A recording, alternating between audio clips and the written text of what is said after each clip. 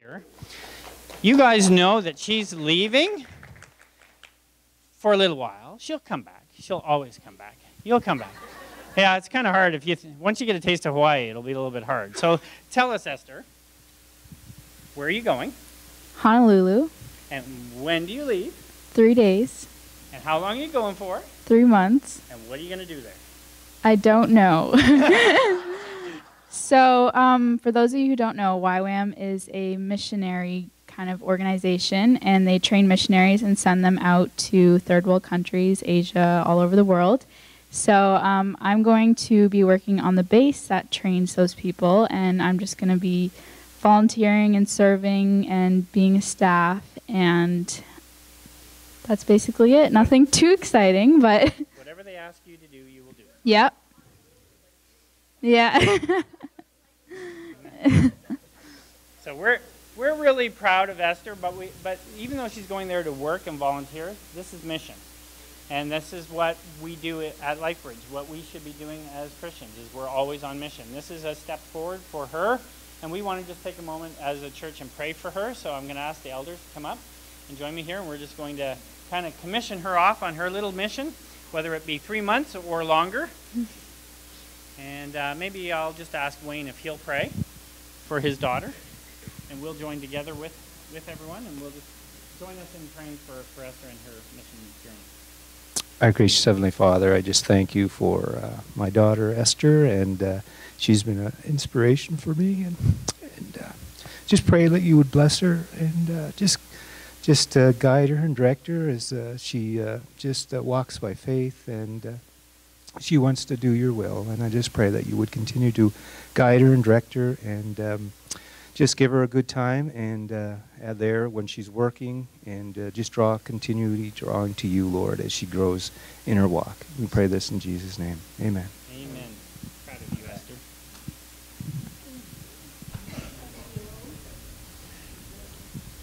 All right, just before we start, let's ask God to open our minds and hearts as we dedicate this time to Him.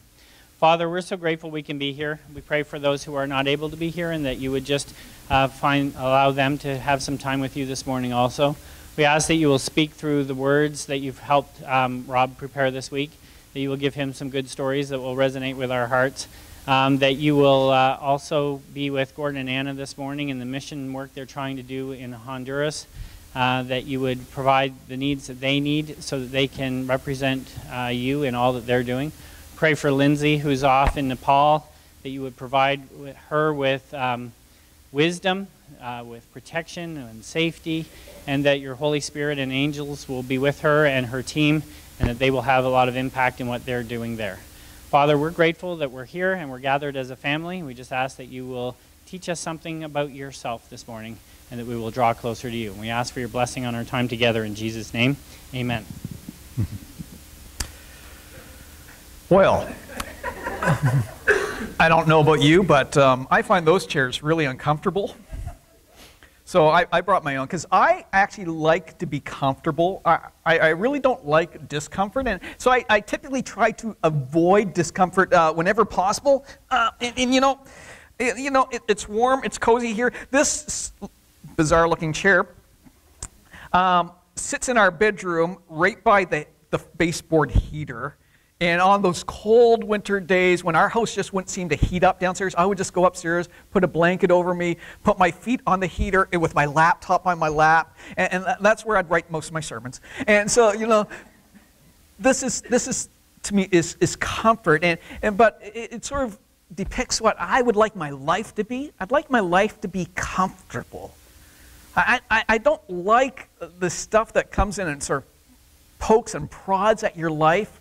And so, as I think about life in general, and I look over there at the cross, that's not comfortable. Can you imagine hanging on that thing? I mean, we can't actually. It is so beyond our realm of comfort that we can't even begin to grasp the suffering that would be associated with that, and because that's pain. That is not convenient.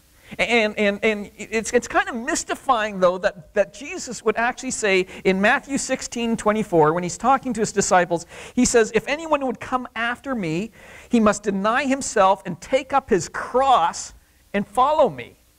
And then he goes on in 10 verse 38, he says, and if anyone does not take up his cross and follow me, he is not worthy of me. And really? I mean, I thought like when I come to Christ, life is supposed to be good. Life is supposed to be comfortable. Life, it's the way it's supposed to be, right? So what's with this whole pickup here? Your cross? What was Jesus thinking? Like, doesn't Jesus want me to be happy? Doesn't Jesus want you to be happy?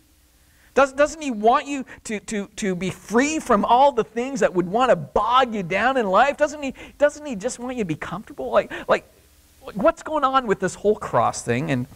And you know, I want to walk with Jesus. I really do.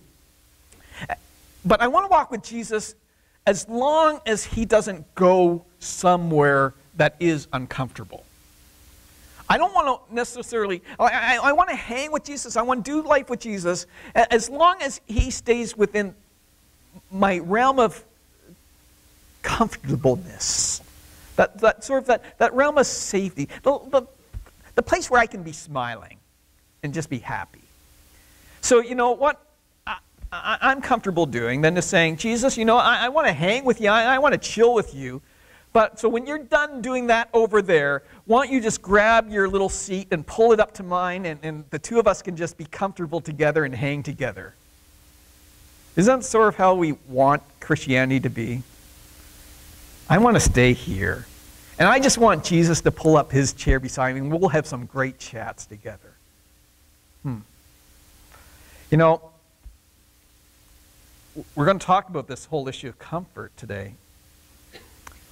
Because what I've noticed in my life is that Jesus very seldom pulls up the comfortable chair and sits next to me. He's constantly over there doing cross-type stuff. Shelley Buitt has had an experience in these past 2 weeks. Like her mother passed away, and Shelley had the opportunity to share at her mother's funeral. And I'm just going to have Shelley come and share, because that was definitely not a comfortable experience. So, Shelley, why don't you come?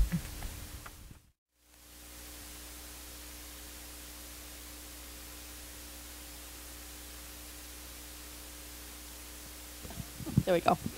Okay. Good morning, folks.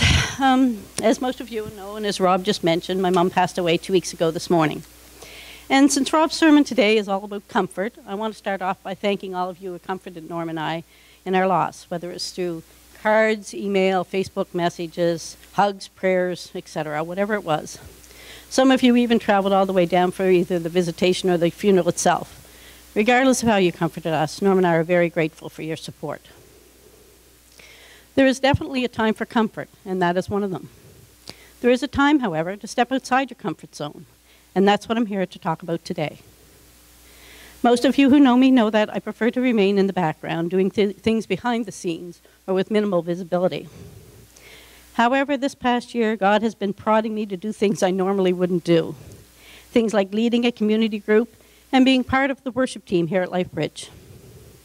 When I met with Rob the other week to do my network consult, I decided to try out for the worship team. I figured I'd go to practices for at least a month or so, just gradually getting comfortable with the idea of being up here in front of everybody. But God and Julie, thanks Julie, had other plans and had me up here the following Sunday, which just happened to be the very Sunday that my mom passed away. Reflecting back, I think it was God's plan all along for me to be up here worshiping him as Mom was leaving this earth, to be with him.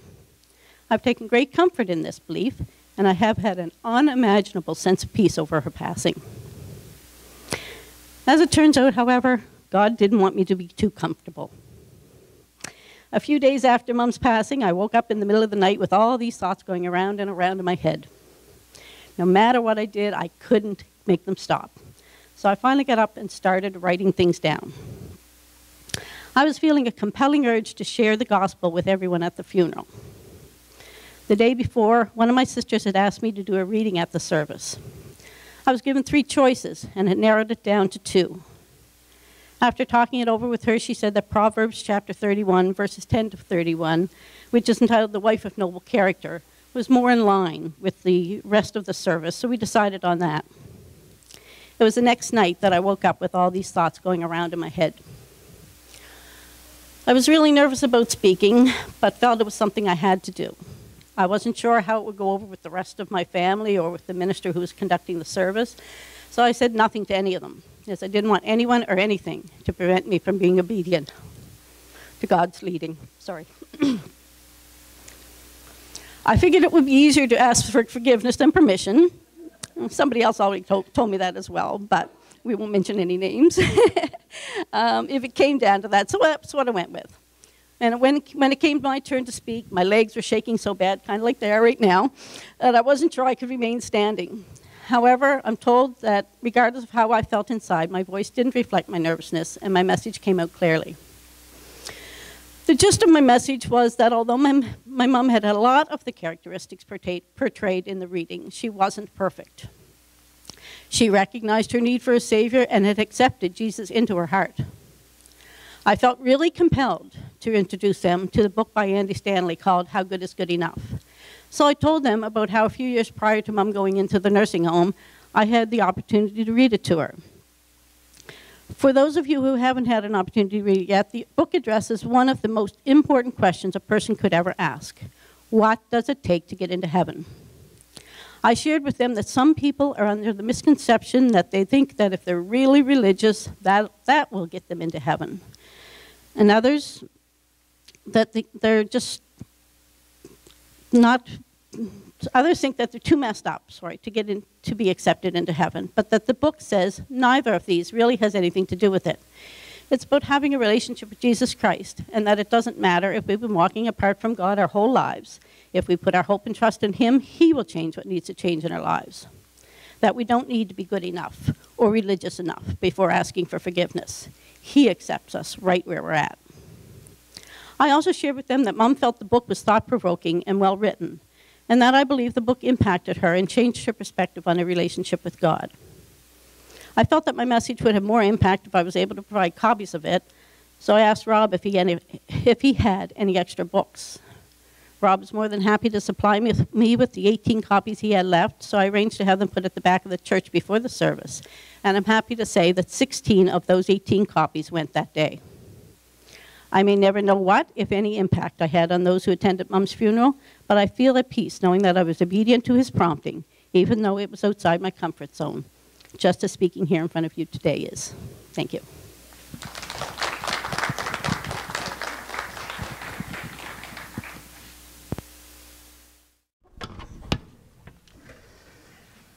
What really is the problem with living a life centered around comfort?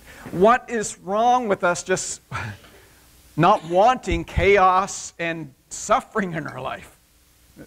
You'd be kind of a crazy person, wouldn't you be, to want suffering and chaos in your life? I mean, we have enough of that. So we tend to focus much of our lives around avoiding discomfort and avoiding suffering. And what's the problem with that? Well, the problem is very simple. It ignores the reality that there is suffering going on in this world. When I just pull off to my comfy little sofa chair and I'm nice and warm and I can shut the world out, that's great, isn't it? The problem is it's not reality. Because just outside the walls of my house, there's suffering going on. There are people who are suffering. There are people who are filled with sorrow, people who are lost, people who are just struggling through life, people who are alone. And when I focus on me just being comfortable, it just ignores that. And when I start pursuing comfort as a means of me just feeling at peace and fulfilled, well, it's the wrong answer. It's the wrong solution. In fact, me being comfortable is not going to be a solution at all. In fact, if we get back to that creation mandate that I use almost every week in Genesis 1:28, God blessed them and said to them, "Be fruitful, multiply, and fill the earth and subdue it." Well, what's God saying there? And he goes on, he says, have dominion over the fish of the sea and over the birds of the air and over everything that moves on the earth. Why? Why have dominion? Why not just let things be as they are? And why not Adam and Eve just camp out in the garden? Because it was pretty nice there. Why move out of the garden into the rest of the world where it was just wild chaos? Now, it's beautiful. God created creation beautiful, but it was still chaos outside the garden. It wasn't managed. Why not just stay in the garden? Well, that wasn't what God's design for me or for you is. He designed that there'd be chaos out there. We leave the garden, we leave the place of comfort where everything's done for us. We leave that and we go into the world and we subdue the world. We take places of chaos and we bring God's order and peace and love into that environment. That is what you are made to do. You were equipped and designed to confront chaos, not to camp out in the comfort of the garden. Now, the garden's cool. It's a good place to return to after you've had a little bit of day in the chaos. You want to return back to the garden to get recharged and restored, right? But that's not what our life focus is.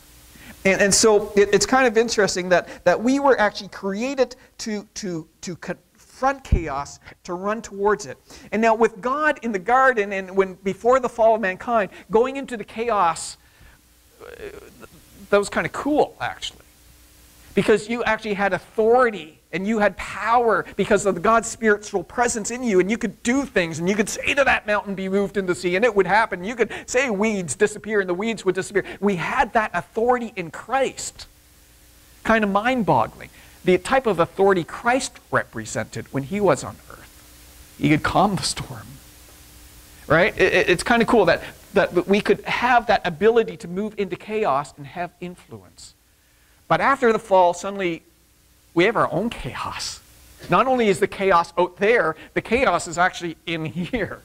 And I've got enough of my own chaos, and man, that's exhausting. So, man, after I deal with my own chaos, I just don't have enough energy to tackle the chaos out there.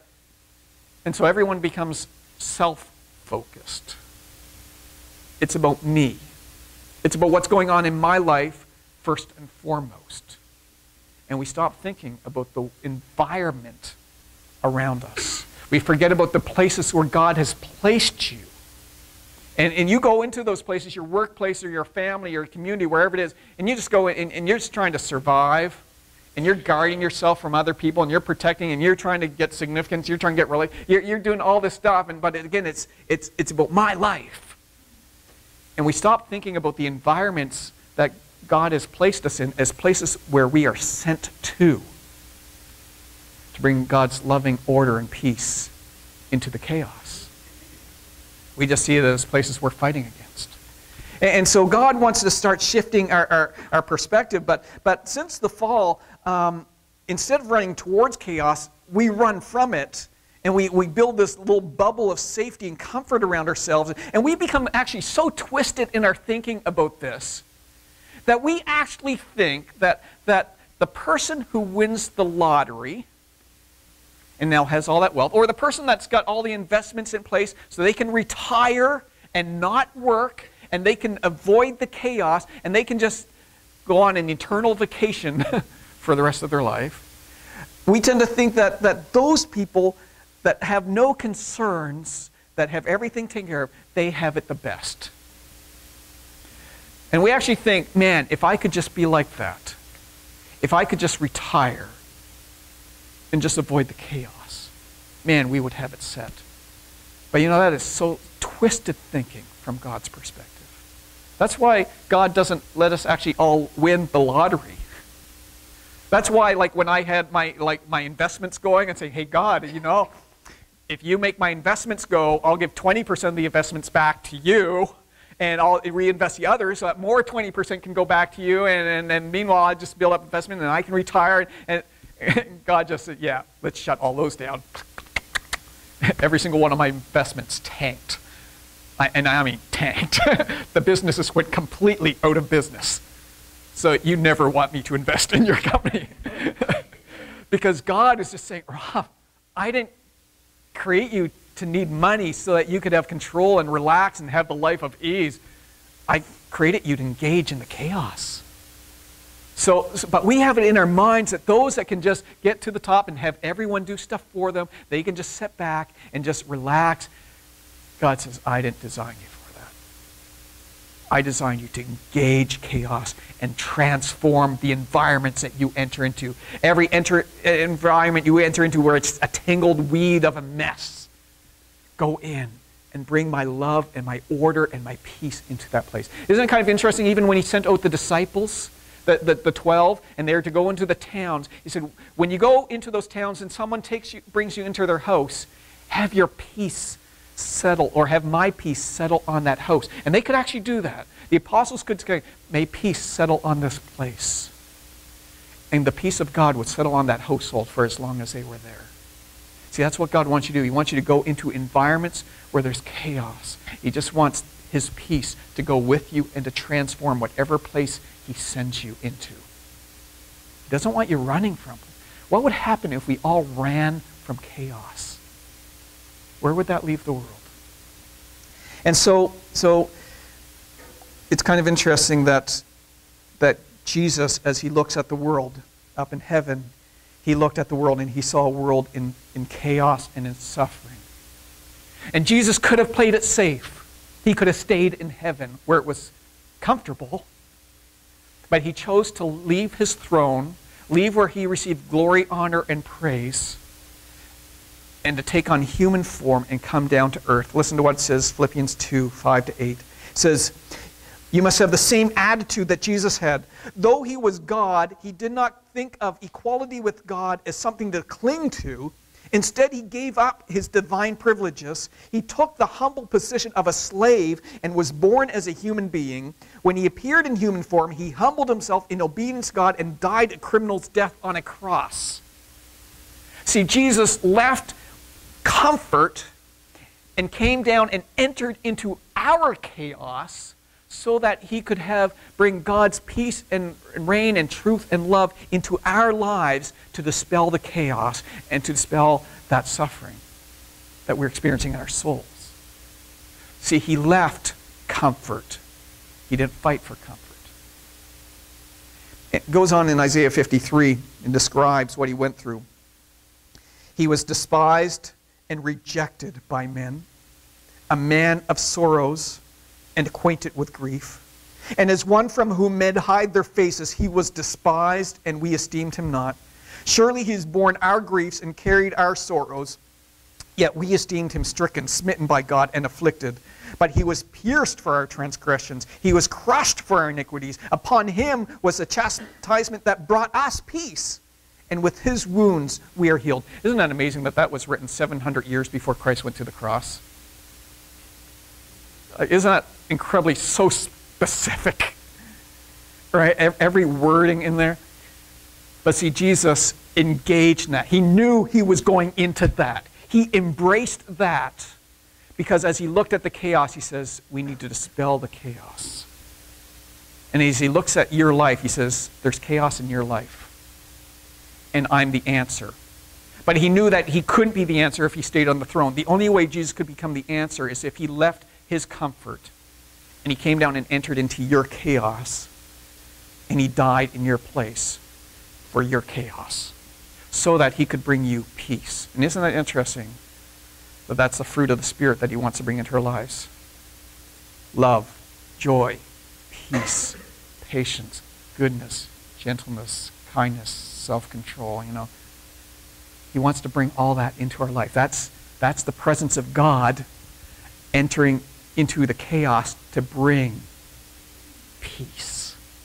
And that's what he wants to do in your life, is what he wants to do through your life into every environment you walk into this week.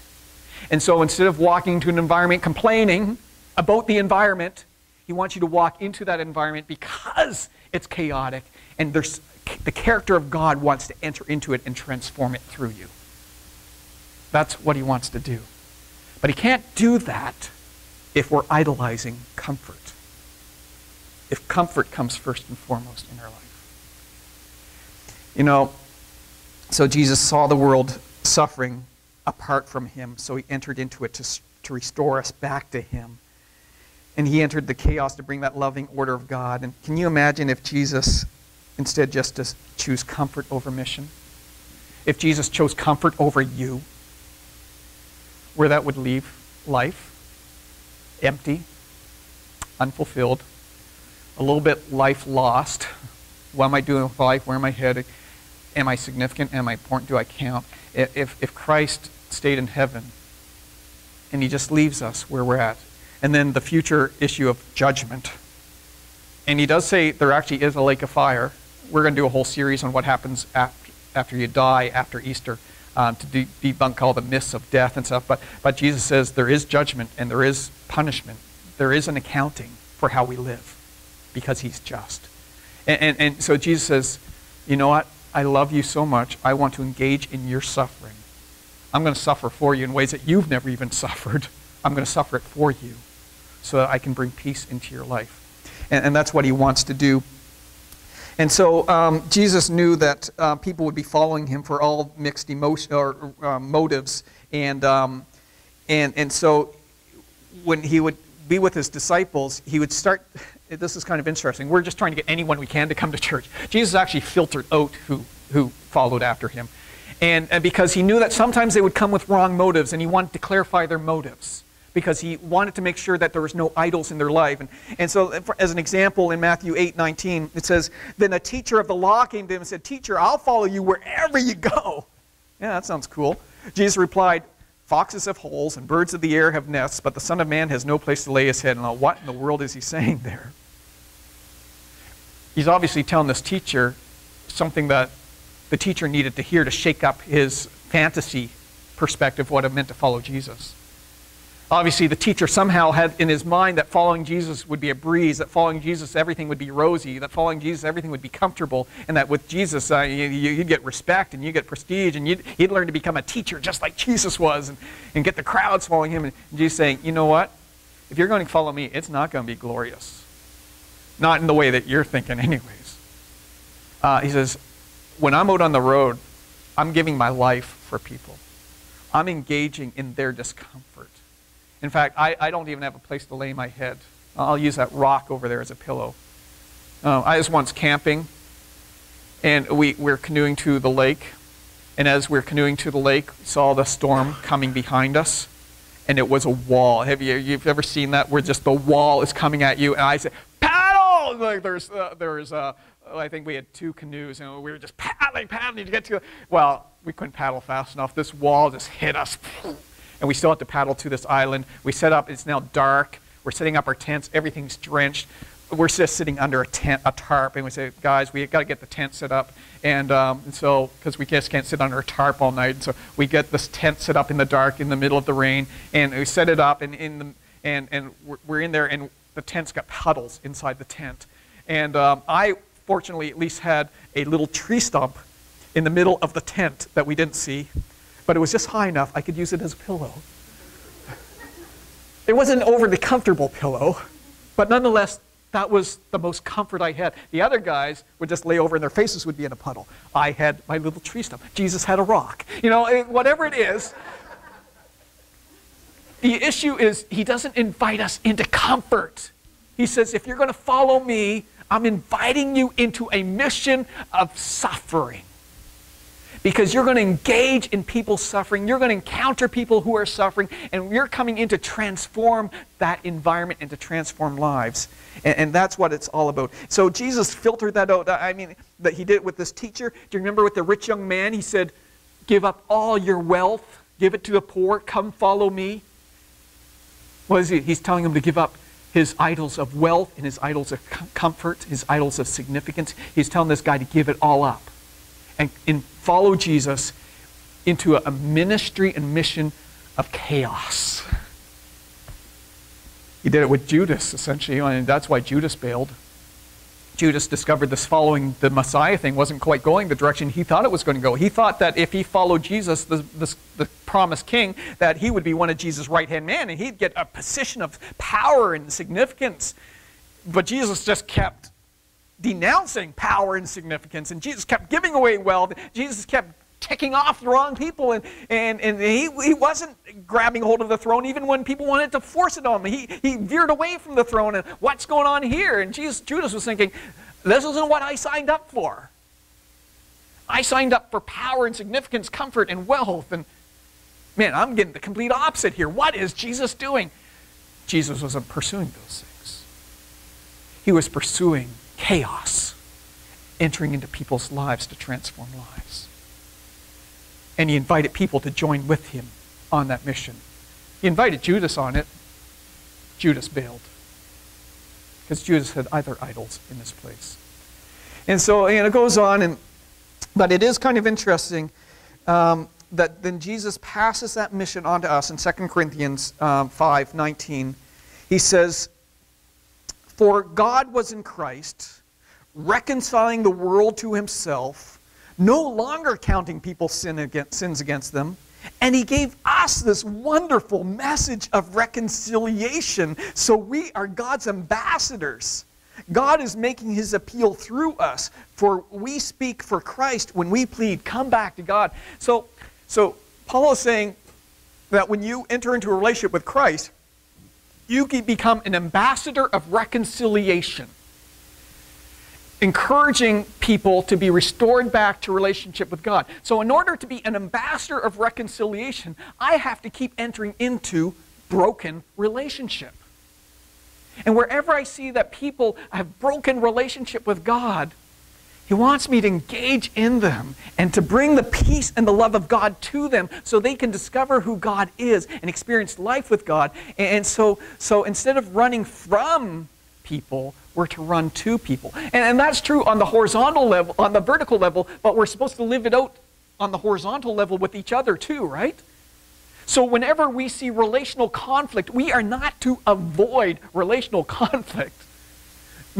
Messengers of reconciliation, ambassadors of reconciliation, do not run from relational conflict. We run to relational conflict because we have a message of hope and peace in that relationship dynamic. And if we can work it out on the horizontal level, maybe people will start to grasp it on the vertical level in their relationship with God. Or if they get it in their relationship with God, we need to show them how to work it out on the horizontal level. But either way, we're running into relational conflict, relational chaos wherever we go, and we're supposed to. We're not supposed to run away from conflict. We're supposed to bring the love and the peace of God into it. And that's what he wants us to do. You know, when we start doing this, though, you got to understand that not everyone's going to respect you for wanting to transform the environment. Some people will feel threatened by that, and even though we want to do it in loving, tactful ways, and we just want people to see the love of Christ through us. But you got to understand that sometimes there's going to be suffering that comes into play with that. Listen to what it says in Romans 5:3-5. It says, "We can rejoice too when we run into problems and trials. We know that they can help us develop endurance. And endurance develops strength of character, and character strengthens our confident hope of salvation. And this hope will not lead us to disappointment, for we know how dearly God loves us because he has given us his Holy Spirit to fill our hearts with his love." And so what he's saying is, as you go into the conflict, God's not just going to work through you to transform the environment. He's going to work in you to transform you too. If you avoid conflict, if you avoid the chaos, you are removing the opportunity for God to work in your life. Man, the times I've had to deal with relational conflict have been some of the most transforming times in my life. The times when I've hit areas of chaos and struggle have been the most transforming times in my life. And that's true for you too. You haven't grown when everything's gone smoothly. You've only grown when you've entered into situations where you've had to been stretched and you've had to approach things differently. You had to change. And God uses those environments to change you and to transform you. And so even though suffering was never part of God's original plan intent, God's going to take the suffering that's in this world, and if we stay in proper relationship with him, as we enter into suffering, as we experience suffering, God's going to use that suffering to transform us into what he wants us to be as kingdom influencers. as people who have been transformed in the midst of suffering, can now enter into suffering and help transform the environment and people's lives. And that's what he wants to do. He says in 2 Timothy 3, Paul writes, "You know how much persecution and suffering I've endured. You know all about how I was persecuted in Antioch, Iconium, Lystra, but the Lord rescued me from it all. Yes, and everyone who wants to live a godly life in Christ Jesus will suffer persecution. But evil people and impostors will flourish, and they will deceive others and will themselves be deceived." See, when you start representing Christ in a sin-corrupted world, the chaos is going to fight back. And that's okay, because your life is in Christ if you've embraced Christ. And you've got that hope of salvation in you. You've got the hope of the presence of God, that whatever happens to you, doesn't matter. Your life is already taken care of eternally. It doesn't matter. God can send you wherever he wants to send you. You don't have to protect anything. You don't have to defend anything, because your life is in his hands. It's only if your life isn't in his hands that you have to start guarding and protecting and defending, But see, when your life is given to him and he can do whatever he wants with it, guess where he's going to send you, guys? He's going to send you into the chaos to transform it, because that was our creation mandate. So, there's areas of chaos in our lives right now. I know there is, because God's placed you there. And sometimes because we have a twisted perspective, we start to complain to God about the chaos. We start, "God, why did you allow me to have this experience? Why did you let that happen? Why is this going on?" And God says, you really don't get it, do you? First of all, there's suffering in this world because you guys collectively, as humankind, embraced suffering through sin in your life, and your sin is bringing suffering. The suffering in this world is never my doing. That's all you're doing. So, first of all, this is all your fault. That's what he says. But he says, despite the fact that you guys created the suffering in this world, I will, through you, engage in that suffering to transform and bring my peace and presence. So don't complain about the suffering and the chaos that you find yourselves in. God's saying, it's there just because it's there in this world. But I have placed you in that location, in that job, in that family, in that community. I've placed you there because you are to fill the earth and subdue it and bring my loving order, the fruit of my Spirit into each of those places. Through you, lives should be transformed in each of these areas you're in. Stop complaining about the chaos and be the solution to the chaos. Adam and Eve, as they left the garden and encountered a tangled mess, weren't supposed to whine and complain about it. They go, "Wow, look at the opportunity to bring God's peace into the chaos." And it would have been a joy to them. It would have been a thrill, especially as the Spirit of God worked powerfully through them to transform creation. Well, God still wants to do that through you. We got to stop whining and complaining, people. We got to stop grumbling about our circumstances. We either want to have to realize God's doing something through the circumstance to transform and change us, or he's sending us into it to transform that environment, to bring his love, joy, and peace to the people in those situations. We are the church, the hope of the world. If we do not have that relationship with Christ, well then we're just struggling with our chaos, and it's going to be an unending struggle. But in Christ, he gives us the hope to raise us up above the chaos so that we can have influence and control and power of influence in there to transform lives, to bring peace where there is no peace, to bring joy where there's no joy, order where there's no order. So this week, is there something you need to do? Have you been looking at situations wrong? Relationships wrong? Your job wrong? Have you been looking at things wrong because you've been seeing them from a comfort, idealistic perspective? Or are you looking at the chaos and saying, man, God sent me here because I've got a role to play. He wants to do something in me. He wants to do something through me, through this environment that he's placed me in. So I'm going to be faithful, and I'm going to bring the character of Christ into that environment and pray for transforming work to happen there. And you start to see how he does that. You know, with these idols, we all sort of fall away at times, and we get struggled, and sometimes it's, how do we change? How do we get rid of these controlling idols in our life? And I just want to read to you this passage of what Jesus says, that when you start to probe into an area of sin, because that sin area has become an idol to you, listen to what he says in Matthew 5:29. So, if your eye, even your good eye, causes you to lust, gouge it out, throw it away. It's better for you to lose one part of your body than for your whole body to be thrown into Hades or hell. Actually, sorry, it's not Hades, it would be Gehenna. Hell actually isn't it's not in the Greek. Gehenna is a place that was just outside Jerusalem.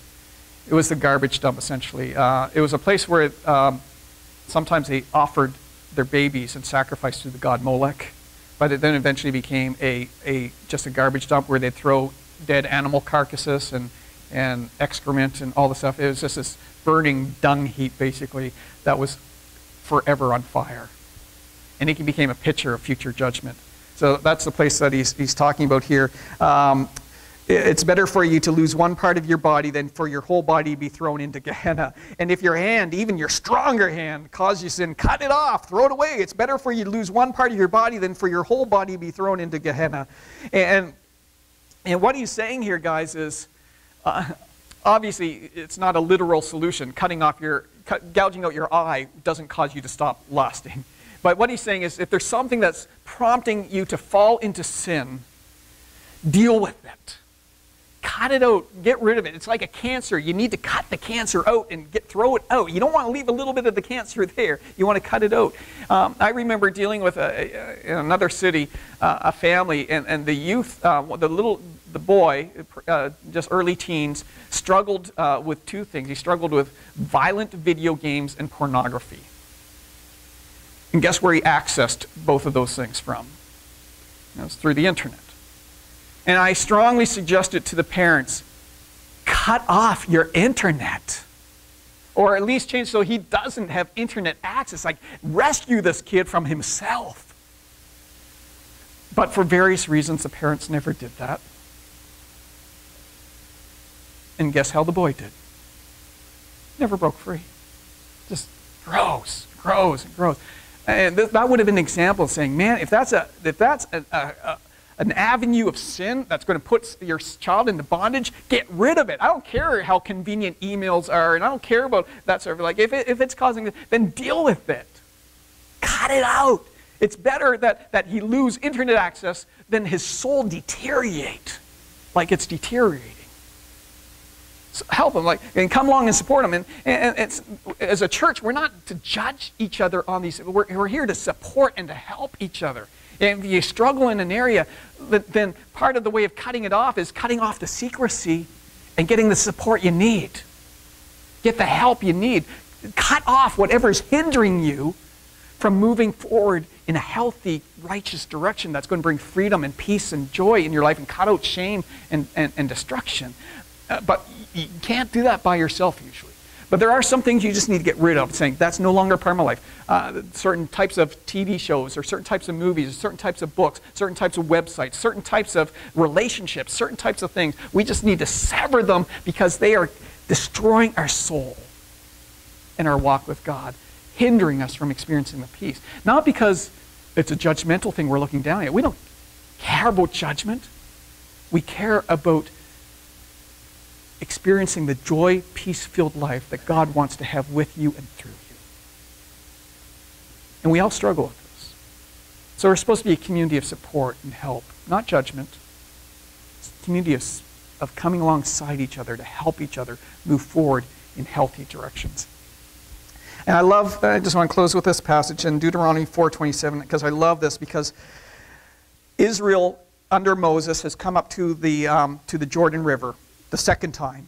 They did it 40 years earlier when Israel rebelled and saying, we can't go in, and they revolt and they want to head back to Egypt. And so God makes them travel in the wilderness for 40 years as a result, till all those adult males died and a new generation's come along. Now that second generation's come along, Moses is now reviewing the covenant terms, the Ten Commandments and the whole law with them, and renewing their covenant relationship with God just before they cross now into the promised land.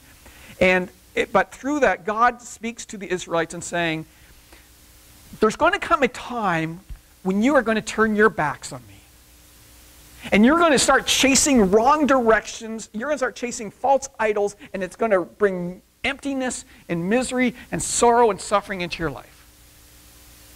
But even when you've done that and you've turned away from me and you've been kicked out of the land and you've been pushed off the land because of your disobedience, listen to what he says. Verse 27, the Lord will scatter you among the nations, and only a few of you will survive among the nations to which the Lord will drive you.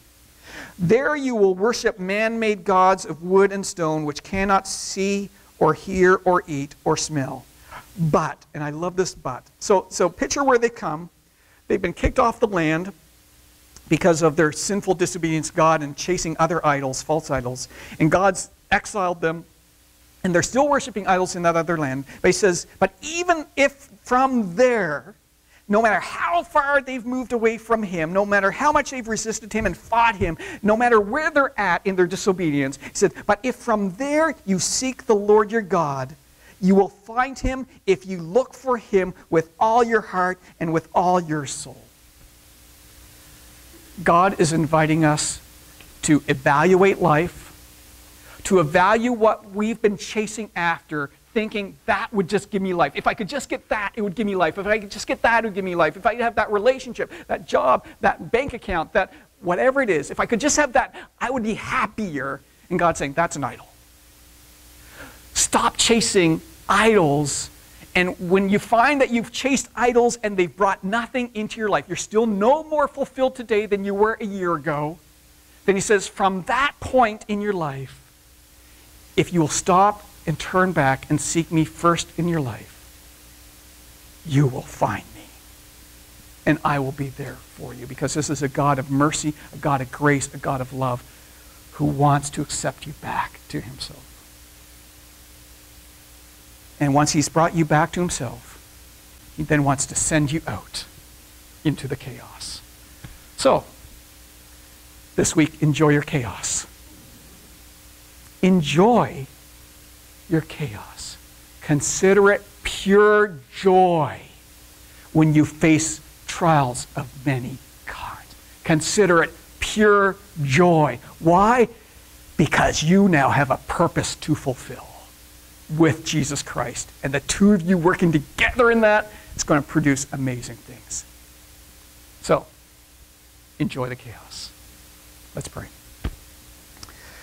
Father, as we finish this series on idol worship, it's still sometimes hard for us to see the idols in our lives, but I pray that you'd make them clear to us even this week. Would you point out the things that we wrongly chase after to give us a sense of life in me? Would your Spirit actually do that? Would you convict us saying, that's emptiness, that's meaningless, that gives nothing? Would you help us start seeing things through your eyes and not the faulty perspective we have about life? And Lord, would your Spirit convict us to turn to you to be the solution for life, the fulfillment of life, and to find meaning and purpose in you. And then would you send us out with power and influence into the chaos, so that we could be transformed, but also that you could transform other people's lives through us. And I just pray, Father, that you would do that cool work and that we would see your kingdom grow as a result. In Jesus' name we pray.